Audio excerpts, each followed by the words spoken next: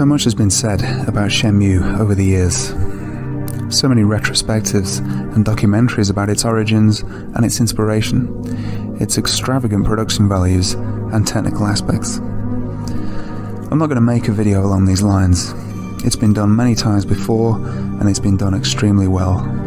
Instead, I'm going to offer a rambling, idiosyncratic, personal take on Shenmue and what I think makes it truly special. What it meant to me as a young man, and what it still means to me as an old young man. In the mid to late 90s, Sega did not do a good job of advertising its consoles, or its games. As a child, I was a total Sega head. In fact, I still am. My mum had bought me a Mega Drive for my birthday in 1992, and I was giddy with excitement. I'd seen the original Sonic the Hedgehog whizzing around on the corner-mounted CRT of my local computer game shop. I was entranced by the speed, colour, and sheer irresistible positivity. And to top it all off, it had a comprehensible human voice saying, "Sega!" As a child whose only real exposure to games to that point had been my big brother's Amstrad CPC 464, what a beast that was. I was stunned. In the mid-90s, after briefly owning and then selling a Sony PlayStation, I bought a Sega Saturn for Christmas '96. Stop sniggering at the back, please. It's the greatest console ever made. It came with Christmas nights into Dreams, Sega Rally, and Virtua Fighter 2. My brother then bought me my own copy of Fighting Vipers as an additional Christmas gift. What a year that was. Later on, I picked up some amazing titles like Panzer Dragoon Zwei and Saga, Terror Diver, Last Bronx, Shining the Holy Ark, and Grandia. In fact, push comes to shove, the Sega Saturn is my favourite games console of all time. Into the Dreamcast era.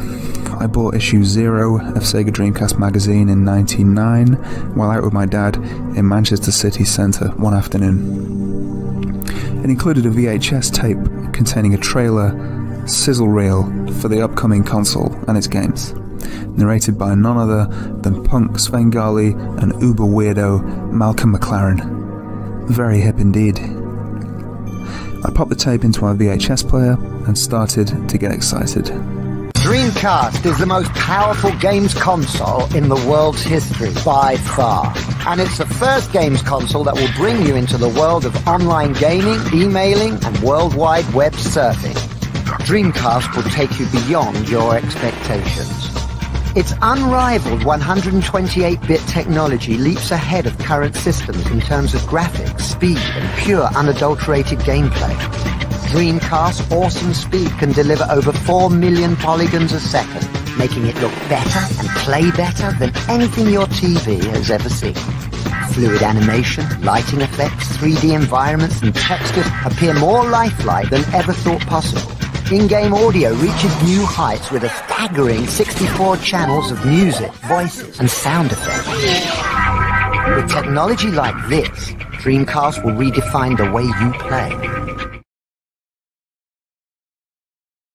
It was clear that Sega was going for a chic, streamlined lifestyle product that was also extremely powerful for its day. It made games on the PS1 and even the N64 look shit in comparison. I then bought the official Dreamcast magazine almost every month and used to browse the early IGN website for games news and reviews, etc. But I didn't really catch wind of Shenmue until a November issue of DC UK in November 2000. That's just 1 month before the game's release. The official Dreamcast magazine had offered only a short preview of the game way back in issue 1, and I then neglected to mention it at all until issue 13, when they offered a 2-page preview, followed by a review in the following issue. For a monolithic $70 million adventure game developed by the god of arcade games, Yu Suzuki, it never ceases to amaze me how little Sega pushed the title. I mean, there should have been hyperbole, advertisements, and TV commercials everywhere. Instead, the average consumer, in the UK at least, had almost zero awareness of this game at launch. It was almost as if it had been set up to fail. Perhaps after footing its enormous development bill, Sega didn't actually have any money left to promote the thing. Who knows? In a strange, paradoxical way, the fact that this lavish, naive, quixotic game even got made in the first place displays just how lopsided and disorganized Sega had become in the late 90s.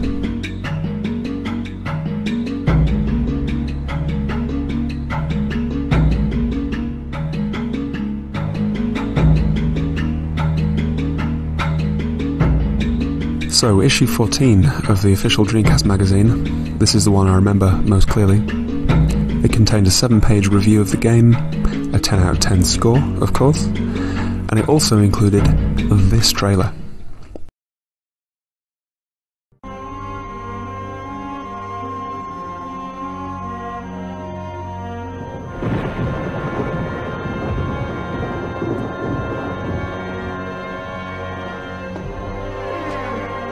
Father!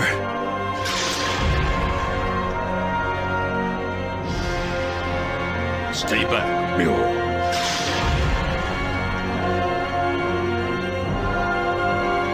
For the last time, where is the mirror?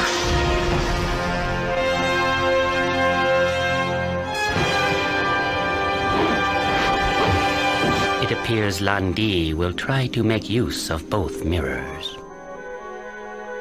What will he try? That even I don't know.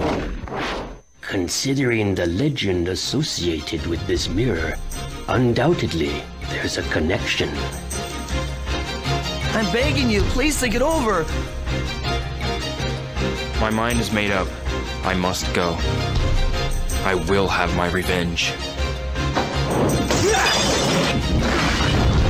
Let me invite you to hell. Hey, boy! Ain't no escape, boy!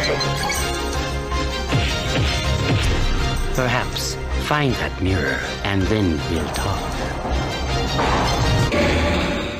There must be some information here. This area been getting rather dangerous recently. Would you like something to eat? I'll give it a try.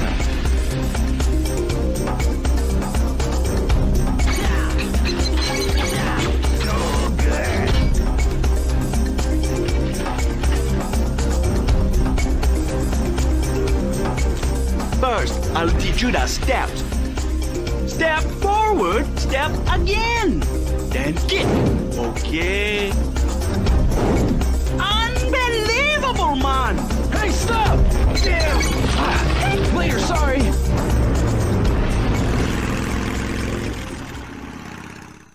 Please, just for a while, stay with me. I wish time would just stand still.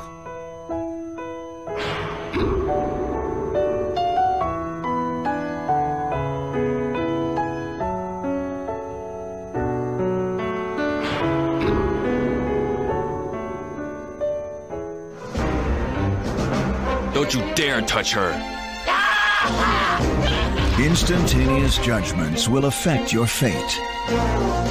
So you know about Landi. Just who the hell is he? Every experience will differ from another. I'll only tell you if you prove stronger than me. Vast area, enormous number of characters. If Landi gets that mirror, no one can stop him.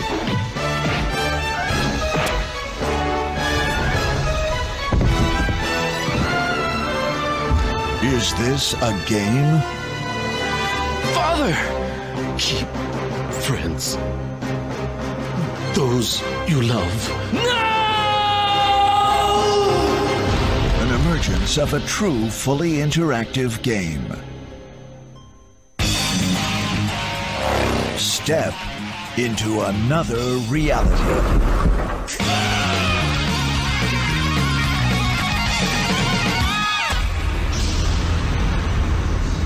Shenmue.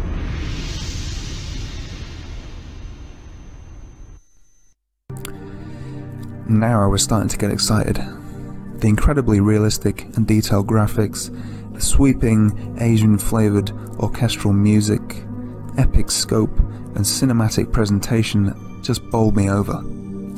I was a huge fan of the Virtua Fighter games, and when I realised that Shenmue shared a lot of the same DNA, I was convinced I had to have it. But how? I had no job, no money, and as a boy, I was quite phenomenally lazy. Christmas to the rescue once more. Oh, hello there! It was Christmas 2000, and I'd just turned sweet 16. Perhaps like a lot of boys my age, I was rather wayward and withdrawn at this stage in my life. In fact, to be completely honest, I was barely on planet Earth whatsoever. I'd recently finished my GCSEs at a local comprehensive school, and had just started my A-levels at a thoroughly middle-class sixth form college. I was alienated from most of the private school kids I'd begun to mix with, alienated from the adult world at large, and most crucially, alienated from myself. I attended classes very sporadically indeed, and spent most of my time eating toast and smoking weed at home when my parents had gone out to work. At night I used to hang around with my misfit friends, taking ecstasy, smoking more weed, eating mushrooms, and listening to bands like Queens of the Stone Age, Pixies, Radiohead, Super Furry Animals, The Beatles, etc, etc. I've been a good, honest, God-fearing kid, but at this particular time I was alienated, raw, and completely directionless. I stole Shenmue from my parents' bedroom ahead of Christmas Day, popped it into my Dreamcast, and was completely captivated. I remember playing it with a friend in my bedroom during that first playthrough in December 2000. The stunned silence as we ate peanut butter on toast, puffed on a crudely rolled joint, and stared glassy-eyed in sheer wonderment at this incredibly detailed, living, breathing world, wallowing in its zen-like ambience. Shenmue was fucking amazing. Today I live with my wife and daughter in Manchester, but I spent my youth in an unremarkable, perpetually overcast, relatively affluent semi-rural town in the county of Cheshire in the northwest of England. In terms of its size, its population, its muted tones, and slate-grey skies, it was not unlike Dobuita in many ways, and I'm confident there are lots of Shenmue fans out there who also come from unremarkable small towns like mine. Now, to me, this is an important aspect of Dio's relatability as a protagonist, and of the Shenmue saga as a whole. Dio doesn't come from outer space, or some grand fantasy kingdom, or even from some dark, shadowy netherworld. He comes from an every place, a completely unremarkable Japanese town, a truly liminal space. And people from other small, unremarkable, slightly shit towns, be it from France, the UK, the US, or indeed Japan, could all relate to these humble beginnings. Despite its fascinating, distinctly Japanese texture, if you just cocked your head to the side and squint a little bit, Dobuita could almost be your hometown. This combination of the strangely familiar and the exotic is surely one reason why it resonated so deeply with a relatively small but dedicated Western audience. The fact that Shenmue resonated with me so powerfully is not explained purely by some wistful nostalgia for my teenage years, but I'll admit that it's probably impossible to form a bond with an album, a book, a film, or indeed a computer game in quite the same way outside of those tender, magical, and quite often terrifying teenage years. Learning to cope in a precarious, unscrupulous adult world while losing touch with the magic and innocence of childhood is a frankly shit experience for some people. The world to me as a 16-year-old was a cold, baffling, and deeply cynical place. At the zenith of this haunting, disorientating journey through adolescence, Dio's tragic and mysterious plight, his courage and stoic determination to do what's right, the warm-hearted people he meets along the way, and the irresistible, romantic fatalism that pervades the series as a whole, served as verification that there was still some tenderness, courage, and fidelity left in this world. It's a tale of tragedy, morality, self-actualization, and of course, confused, elderly, pissed-up Father Christmas impersonators. To To my mind, there are two key aspects to the appeal of Shenmue. Now, one's the story, and the other one is the world building. There's been lots of talk about Shenmue being the original open-world game. That's true in a certain sense, but the world of Shenmue has always been a smaller, richer, more intimate world than other, admittedly far more spectacular, open-world games. The scope of Shenmue's world, in the year 2000 at least, was indeed quite amazing. There's a whole town centre, a couple of villages, and a large harbour area. But it's the minutiae of the world that sets it apart from its open-world cousins. Dobuita is like a beautiful, handcrafted terrarium. The people of Dobuita all have unique faces, distinctive gaits, and character traits. They've got their own unique day jobs, and their individual daily routines. The attention to micro-environmental detail is still stunning to this day. The weather system is modelled on real-life weather forecasts from Yokosuka, Japan in 1986, ranging from snow to rain to sunshine to overcast and almost everywhere in between. See how the inhabitants pop open their umbrellas when it starts to rain. See how Dio's feet and knees adjust in real time to uneven surfaces such as stairs or curbs, or how the sound of Dio's footsteps changes depending on the road surface, be it tarmac, gravel, or snow. See how the pigeons in the harbour scatter as Dio approaches, then reassemble as a flock a few yards away.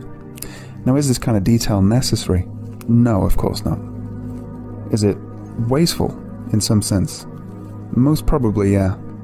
Does it help to suspend disbelief and to create an impression of a living, breathing, tangible world? Absolutely. Even in modern AAA games with spectacular ray-traced 4K graphics, my suspension of disbelief is often broken when I witness my character's legs scuttling around beneath them, bearing little if any relation to the terrain. Almost like a metal chess piece, skating around on a board controlled by some concealed magnet. Now, it's true that as a result of this relatively realistic style of walking, Dio is somewhat awkward and tank-like to control. But he also walks with a distinct weight, momentum, and physicality. You always feel that you're part of this world, not merely a floating camera gliding across its surface. Within minutes of starting Cyberpunk 2077, I saw a multitude of duplicate and palette-swapped NPCs wandering its empty streets. Cyberpunk's world is truly vast, but in a strange way, it feels oddly small, with row upon row upon row of non-interactive, faceless office blocks, duplicate vehicles and NPCs. Despite the enormous scale, it somehow fails to give the impression of an organic, populated world, and ends up feeling strangely empty and lifeless. Sometimes, most of the time in fact, less is indeed more. Shenmue gives such a strong impression of a living, breathing world going on beyond the visible limits of the game world, that it leaves many of these vast, immaculately rendered open-world games feeling hollow in comparison. The second key aspect of Shenmue is its story. I came for the lavish, simulated reality, but I stayed for the strong, linear storyline. Due to the nature of their faux, non-linear story structures, AAA open-world games often fail to communicate a truly cohesive, focused narrative, and to my mind, the best attempts have been GTA 4, the original Red Dead, and possibly Horizon. All excellent games, with vast, incredible worlds to explore, and featuring somewhat memorable characters. But despite all this, the stories are muddied and discombobulated by the unnecessarily huge number of side quests that see the player frequently lose their grip on the characters and on the central thread. The triple perspective storyline of GTA 5, for example, was an absolute clusterfuck from a storytelling perspective, a major step down from the much more focused and compact story of Nico Bellic from GTA 4. Speaking of genre, Shenmue in fact has more in common with world-building, cinematic visual novels like Hideo Kojima's Snatcher, more recent cult hits like Deadly Premonition, or even walking simulators such as Dear Esther or Firewatch than it does with most modern AAA open-world games. There's even a touch of Harvest Moon or Animal Crossing about this richly detailed micro-environment filled with unique, idiosyncratic NPCs with unique character traits and daily routines. Take Yakuza, for example. Now, I really do like the Yakuza games, and I'm happy that Sega's still making cool titles like this in-house, albeit not many of them. But after numerous attempts at getting into the series, the storylines have failed to grip me in any meaningful way, and my attention has always drifted onto other things. The girls, the glam, the hedonistic violence is certainly fun for a while, but it somehow ends up feeling a little superficial. There's something so personal, intimate, and vulnerable about Dio's quest for vengeance that never fails to engage me. Despite all the ridiculous English voiceovers, the references to sailors, forklift truck races, and tomato convenience store jingles, there's a profound streak of melancholy running through Shenmue, particularly this first game, and in fact the atmosphere at times is actually quite eerie and unsettling. Just listen to these instrumental tracks that play as Dio makes his way around town, and tell me there isn't a sprinkle of ontological queasiness in there somewhere.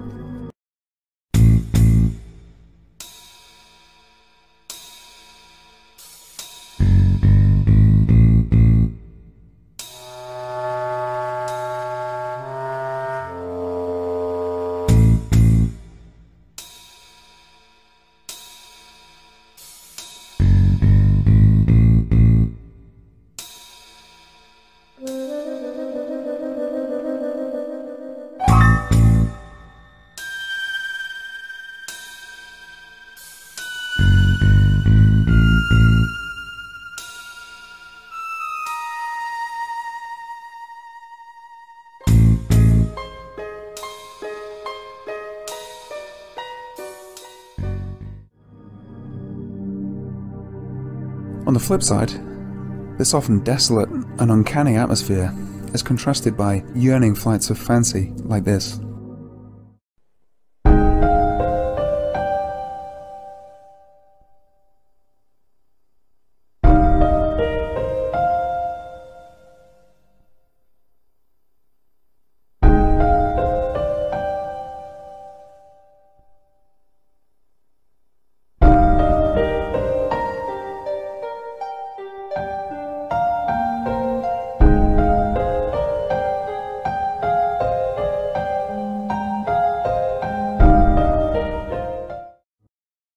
The fundamental sadness and profound sense of loss and longing in the original Shenmue seems to escape many people.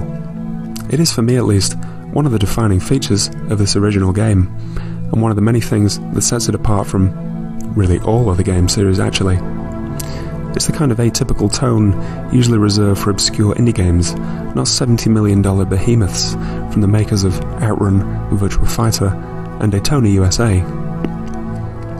It also distinguishes this game to some extent from its sun-drenched sequel, and from its estranged cousin, the Yakuza series, which despite numerous paradoxically superficial similarities in terms of structure and gameplay, is light years away from Shenmue in terms of tone, atmosphere, and story. Shenmue begins with a tragedy. A young man loses his father at a tender age, and we later learn that his mum passed away some time ago. Dio is alone in this world.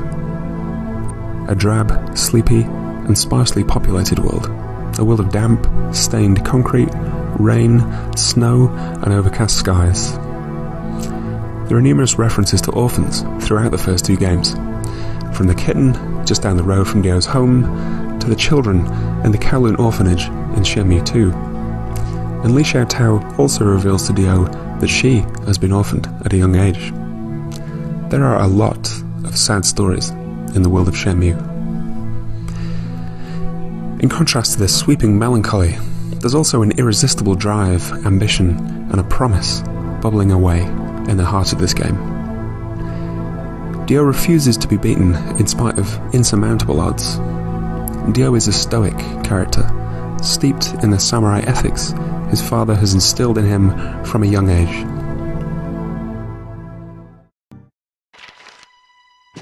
Dear Ryo, those who follow the path of a warrior must be ready to die.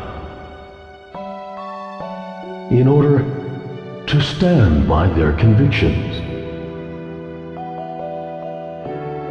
Live for one's convictions. Die for one's convictions. That is how I lived my life. Ryo, it is up to you to discover your path and follow it through. My father must have known that Lan Di was coming.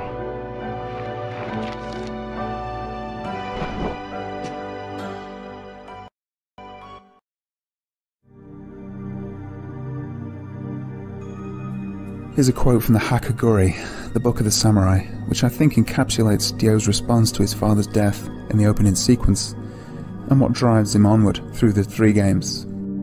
Even if it seems certain that you will lose, retaliate. Neither wisdom nor technique has a place in this. A real man does not think of victory or defeat. He plunges recklessly towards an irrational death. By doing this, you will awaken from your dreams. Ryo is told repeatedly by the characters he meets along the way that his task is hopeless, that Lan Di is far too strong, that he shouldn't throw his life away for the sake of revenge. But Ryo won't listen. Ryo is a good samurai boy, and he will stop at nothing to do what he feels is right, even if he dies in the process. Shenmue is a highly personal and moral tale, one that echoes the great works of samurai fiction, albeit in an often pulpy, kung fu movie-esque manner.